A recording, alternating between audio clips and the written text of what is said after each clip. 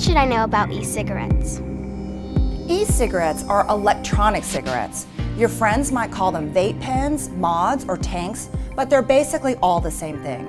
When you use an electronic cigarette, it's called vaping because you're inhaling the vapor made from an e-cigarette solution. The solution often contains nicotine, which is a tobacco product and addictive. Also, e-cigarette use has been shown to decrease lung growth and weaken the way the body fights infections. Vaping isn't like smoking regular cigarettes, right?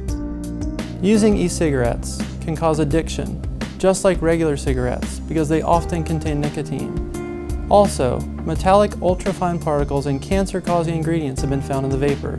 These are the same deadly things found in regular cigarettes that we know cause health problems.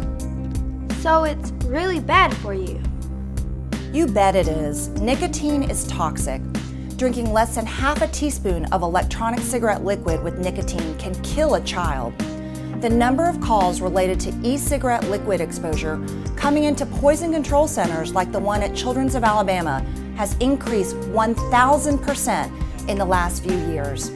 More than half of those calls involve kids under the age of 5 being accidentally exposed to e-cigarette liquid. What else do I need to know?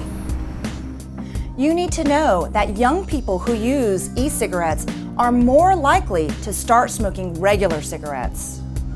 So now I know. E-cigarettes are addictive and bad for my health. Now you know.